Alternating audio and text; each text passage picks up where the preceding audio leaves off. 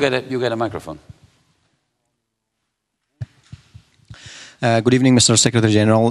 My name is Habibullah Atai. I am from Islamic Republic of Afghanistan, from the American University of Afghanistan. I just want to take the chance to thank everybody involved in organizing this the youth event, and especially Ms. Burrell Benedicti for inviting us.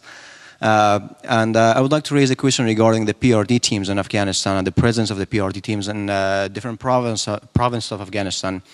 It is believed to by the local community, it is believed that most of the PRD teams who are coming from, let's say, rich countries are located in the southern areas of Afghanistan, where insurgency rate is rising, and that the people of central and northern province of Afghanistan are feeling to be punished by NATO and by the international community by being peaceful and by being secure and providing security for the people and for the presence of the NATO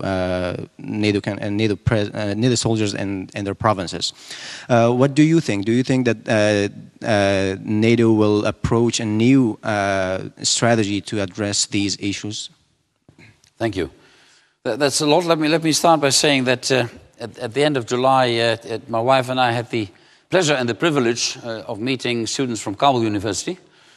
My wife, as I said, being a French teacher, she gave a course to the students. I was there as well, so we have a good bond with the University of Kabul and the students of Afghanistan. So it gives me great pleasure to see you here, and those who invited you and your countrymen had a great idea.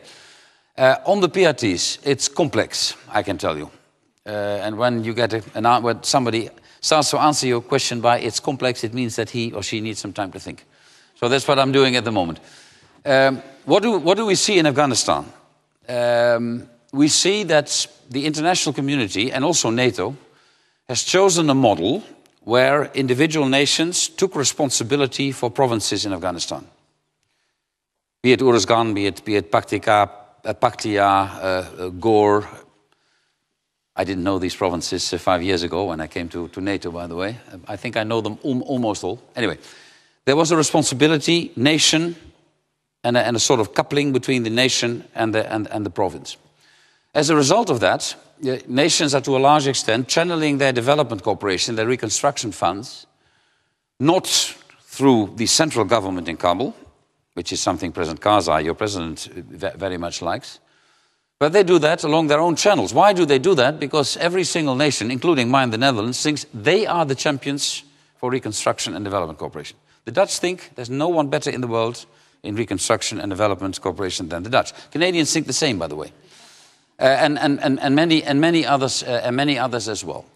As a result of that, you're right, there is a certain disbalance or lack of a balance in Afghanistan.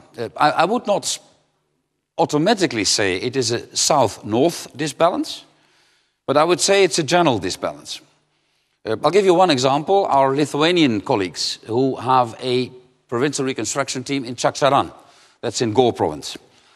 They do a great job as a small nation to run such a provincial reconstruction team. And I always use that as an example to bigger nations. Look at Lithuania and look at what they can do. But Lithuania doesn't have the means to really come in largely and fundamentally with money into Gore province. You cannot ask that from a nation like Lithuania.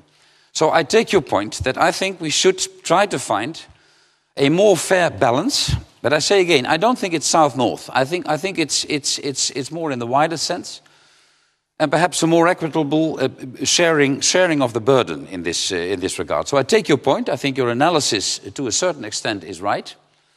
I cannot immediately give you another model which would be better, given the fact that those nations who are in the provincial reconstruction teams have their own public opinion to address. And Canada wants to show, or the Netherlands or Germany, they want to show to their public opinion, to their television audience, look, we are not only there to fight, because fighting is not that popular. We are there for reconstruction and development. And they need that because it's in Germany, the Bundestag, or the Dutch parliament, or the Belgian parliament, at a certain stage, who will say, government, I agree that your forces stay there. I agree that your provincial reconstruction team stays there. So That's why I said it's complex. I mean it. It is a very complex question, but you have a point when you say that there is a certain disbalance. But I do not think that it has to do with the fact that the going is more tough in the south than in the north. Because if you take our Scandinavian friends and partners in Maimana, for instance, or Mazar, but Maimana, then they also do a lot in the north. But I think we might need a more fairer balance. Thank you for raising it.